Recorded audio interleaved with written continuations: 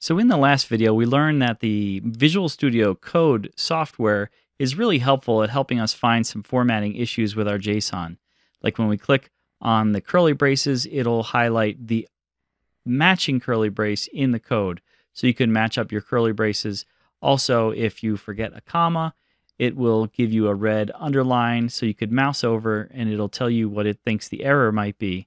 So you can go ahead and fix that right there in Visual Studio Code.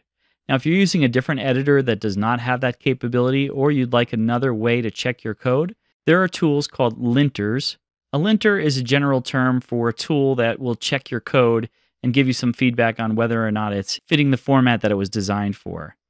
There are linters for many different languages, but you could use JSON linters to debug your add-on code. Let's go ahead and try one out. So I'm going to create a couple of errors in our code here. I'll get rid of this comma. So what you're going to do to use a linter is it's actually at a website. So what we're going to do is copy all of this code first. So you could use the shortcut keys to go faster, but I'll use the menus just to demonstrate. If I go to Select All, which is Control A, it selects all the code, and then I can do Edit, and then Copy, which is Control C. It copies all the code to the clipboard. So I'm going to go to my web browser and pull up my JSON linter. So what we're going to do now is go ahead and paste our code in this text box here. So I'm going to right-click my mouse and then select Paste, and then all the code is pasted.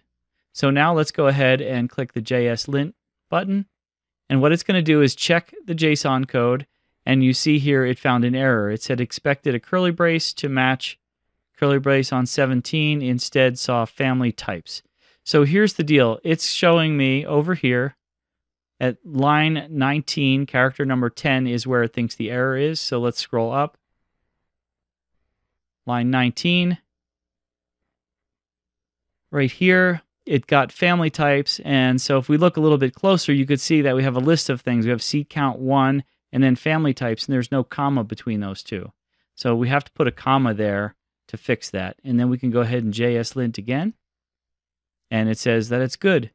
So if your JSON is good, then that means that you've formatted it properly. So it's likely to work in your add-on, provided that you haven't made any spelling errors. Now the content here, like zombie, if you called it Zambi and did JS Lint, it would also work because it doesn't know all the different properties of your JSON file. It just knows the proper formatting.